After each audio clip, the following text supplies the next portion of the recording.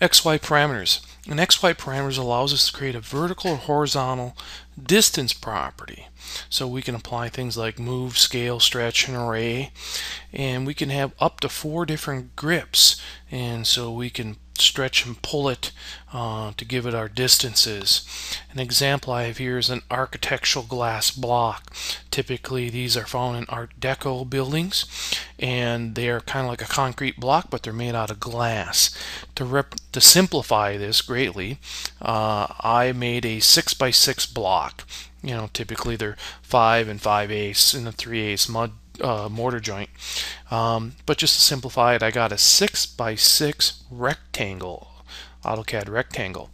And the first thing we're going to do is open it up in the block editor, and I'm going to assign a parameter.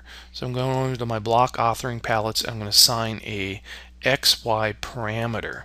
I pick on that. It'll ask for my base point. I'm going to do a shift right click and pick on the endpoint here.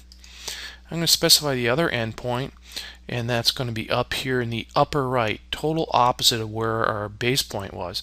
I'll do a shift right click and I'll pick endpoint, and now I have a XY parameter to put in. I'm going to pick on my parameter, right click, go to properties, and I can actually come in here and change my names to say height, and I can say this is the width type thing.